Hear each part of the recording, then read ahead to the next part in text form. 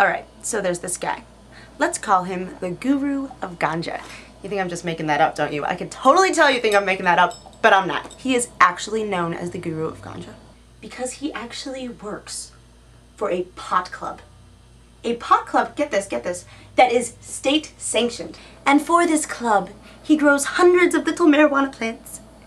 Little marijuana plants that he gives to sick people. It is sanctioned by Oakland officials in Oakland, San Francisco. Of course, we all know that if I'm talking about him, something horrible happened to him. The federal government became involved. Dun dun dun! He was convicted on 3 cultivation and conspiracy charges. So, the question clearly becomes, what?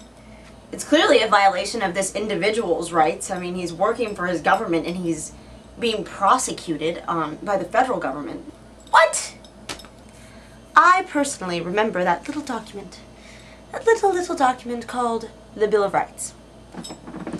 The powers not delegated to the United States by the Constitution, nor prohibited to it by the states, are reserved to the states respectively, or to the people. So, if this is unconstitutional, how are they doing it? And the answer lies, of course, with the U.S. Supreme Court. In 2005, the Supreme Court ruled that under the Commerce Clause, the federal government could ban marijuana of all sorts, regardless of medical marijuana laws in specific states. If I'm growing marijuana to give to sick patients in my local community, in my state where it's actually legal to do so, how exactly does that affect interstate commerce?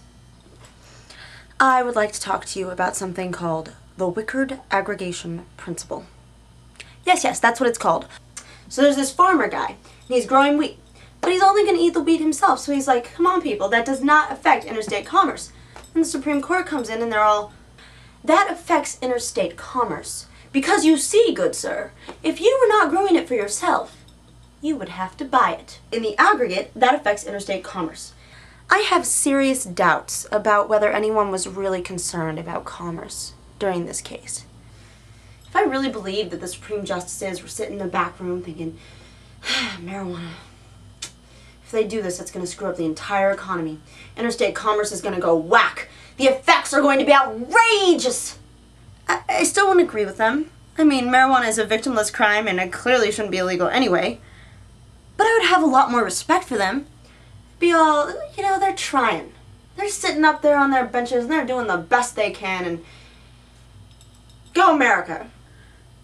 But to purposely mold the laws that govern our country to come up with an outcome that they think is more desirable when it clearly goes against our Constitution, that's just scandalous.